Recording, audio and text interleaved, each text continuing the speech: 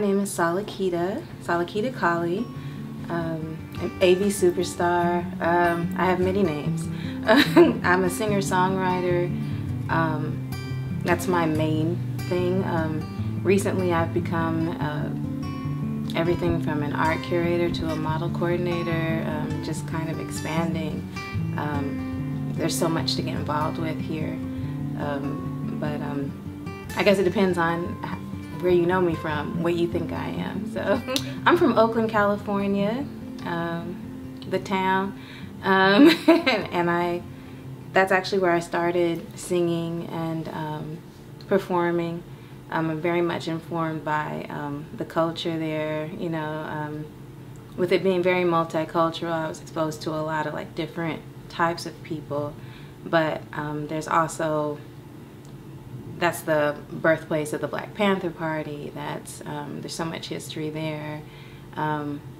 Everybody knows that the funkiest musicians come from Oakland. You know, Prince. You know, he on the low. You know, Bonnie Boy or Rosie Gaines. All those people. Raphael Sadiq. You know, he came to cull that talent from our little country town, city town. So very proud to be from there. You know, as much as, I mean, I love Atlanta. Like I'm not one of those out of towners that's just like back home. You know, but yeah, that's where I'm from though.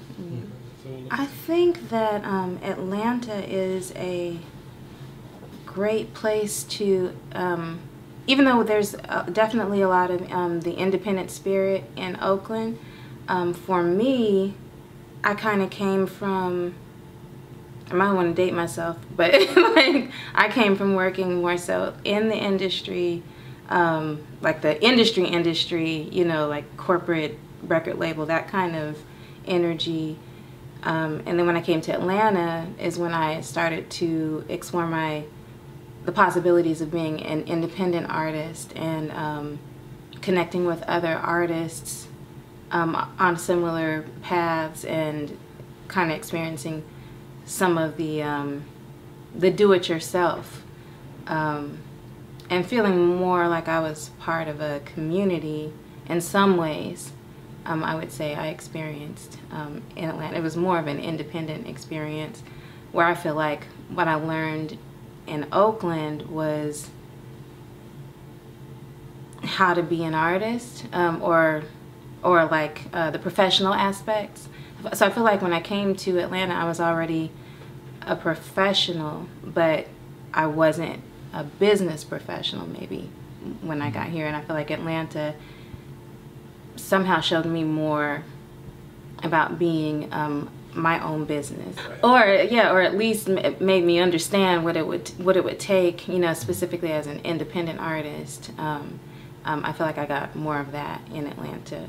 You know, I feel like it's sort of, there's a few things. There's a surface amount of support and love that you feel, but it's surface. And at a certain, there's a ceiling, and I don't know if it's unique to Atlanta, but that's where I am right now, so that's what I can speak on. And so I think that I've experienced maybe not being all that social of a person, kind of just being about my work.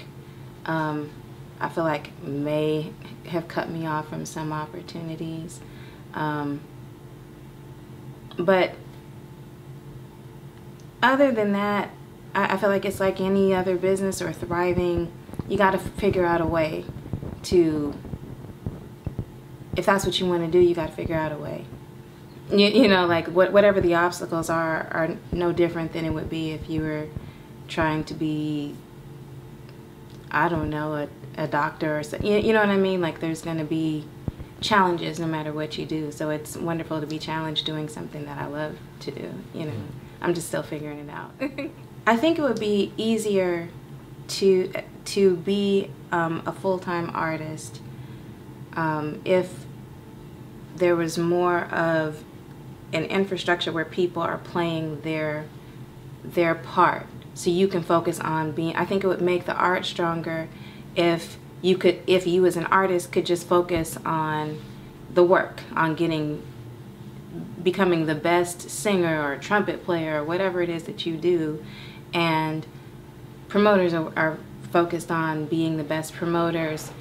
You know, people who are scouting for talent are truly interested in talent first, you know, unique talent, not just somebody who's going to be like the last person that you were successful with.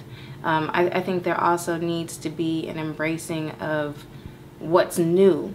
Particularly, I feel like the hip-hop community is constantly embracing what's new, but I feel like some of the more alternative markets or soul or some of that, I'm talking about music in particular, it's a little bit stagnant.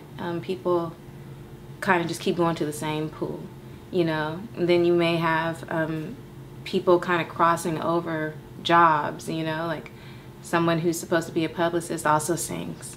So are you their priority, or you know, or a good opportunity comes and they're putting themselves in the magazine, you know, that kind of stuff.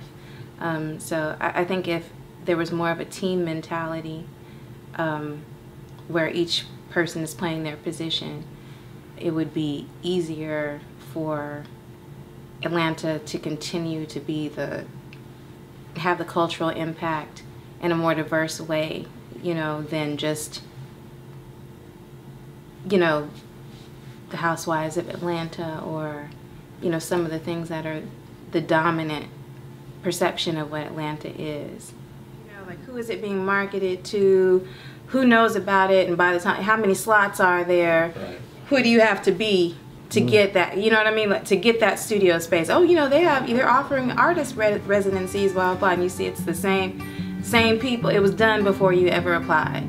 You know, like, you know, it doesn't even matter. Why'd you even put your little, you know, portfolio together and send it to them? Because they already knew who they were going to give it to. It was a formality announcing it, you know, that kind of thing. So it's like